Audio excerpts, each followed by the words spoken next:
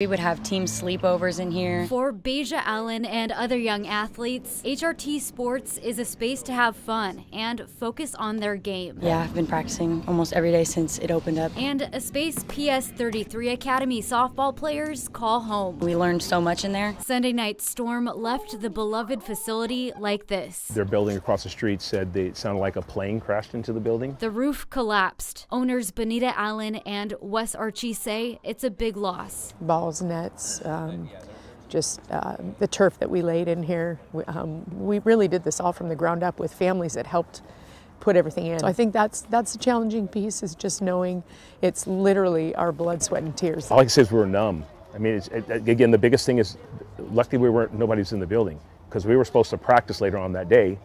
And, you know, that just would have been a whole different story. This space and the lessons they provide are Benita and Wes's livelihood, but also their passion. I just think anytime you love something and you can give back, I mean, the game's given me personally more than I could ever give it back. Now they're waiting to see when they can continue their mission to give back. The insurance will decide if they want to rebuild. If they decide not to, they would then terminate our lease, which would leave us displaced completely, because then we would have no building or a home. Everybody else is going to be in this to help us get bigger and stronger, and it's all going to go right back to the girls to make sure we do get bigger and better and stronger for them. It'll be hard, but I think we'll persevere through it.